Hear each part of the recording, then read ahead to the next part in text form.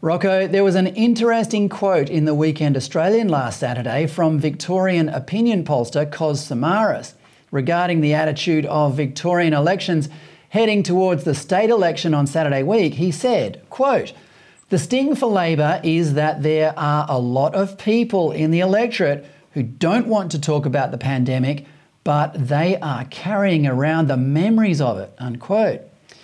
Now, Rocco, this is one of the things I want to talk to you about because I think this can be applied across the entire Australian population.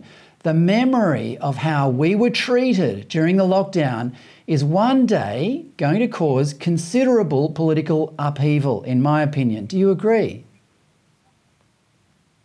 Look, I think that's true. I mean, there's talk that people just want to forget about it and move on.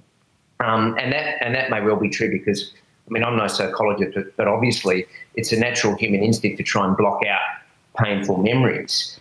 But look, people do have long memories about painful experiences and they are willing to express them at the ballot box. The famous Wayne Goss baseball bats, when people waited 6 long years to kick out Paul Keating, 6 years to kick him out.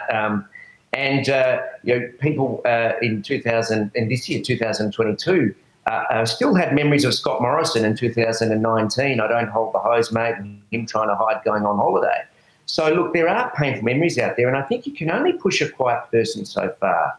There'll be enough to you can say, well, look, I'll take a certain amount, but there comes a point where there probably might be a tipping edge, and people obviously are not keen to talk about it because obviously, the way we were treated, and look, we had Christmases where people couldn't spend time with each other for all kinds of reasons.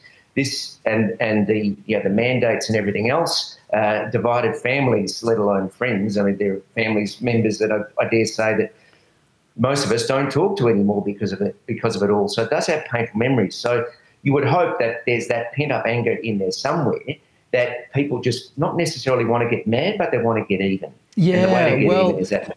That's true. And I think there's probably political mileage to be had by any politician who has the cojones to stand up and say, look, those 2 years were wrong, and I promise in my administration, whoever this person might be, it'll never happen again. And that was the big failing of the Liberals in Victoria and I dare say around the country, where they went me too on all the health advice. They never challenged it. They never spoke out against it. They never said, look, this is insane, this is wrong. They never saw the double standards where people couldn't go to church or couldn't express their religion, but you could go to the bottle shops and that kind of thing. So, look, that is where I think the major political parties in opposition have failed, but you would hope that would never happen again and that some politician actually does have the balls to say, look, this will never happen again. Yeah.